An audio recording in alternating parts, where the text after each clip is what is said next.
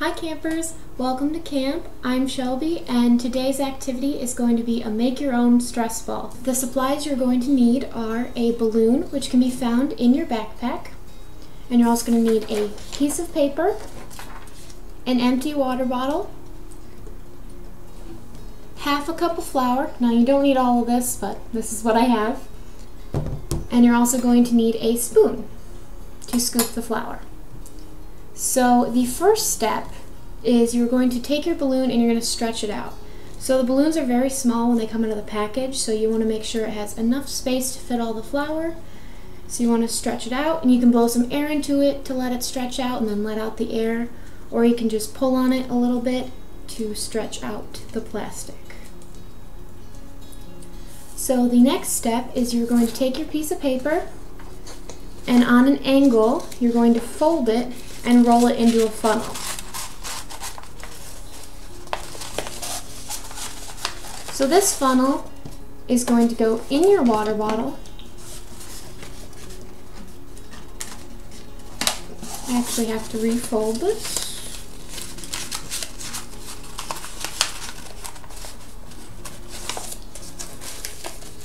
There we go. So you want to fold it enough so that it fits in your water bottle like so. This is so you can put the flour in the funnel so it goes into the water bottle without creating a mess. Now, if you want to make it a little easier and not use the piece of paper, if you have a funnel in your house, which I do in my kitchen, you can use that as well, place it in there, and it works just as well. So after you have your funnel placed in the water bottle, you're going to take your flour and you're just going to scoop some into the funnel, which will then go into the water bottle.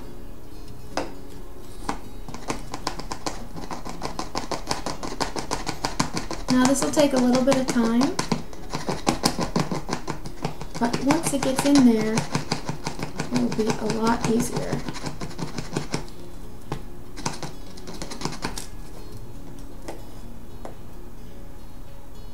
Okay, now that I have all of my flour in my water bottle, about half a cup, you can do as little or as much as you want, you're going to take your balloon and stretch out the opening and stretch it over the top of the entire water bottle. So it should look kind of like this.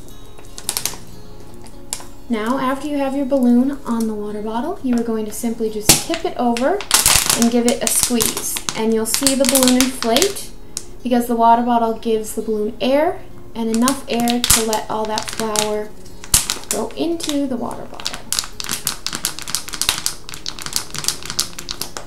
So if you do have too much flour in your water bottle, it won't fill all the way. So that's why it's important to stretch your balloon out if you want a big stress ball.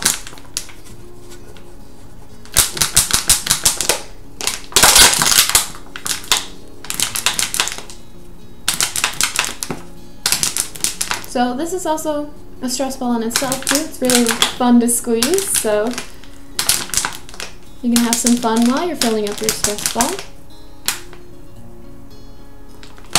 Alright, so it looks like that's as big as mine's going to go. So after you have it full, if you still have some extra flour, simply just pinch the top, flip it over, and then you're going to take the balloon, while still pinching it, off of the water bottle. Alright, so now we're done with our water bottle.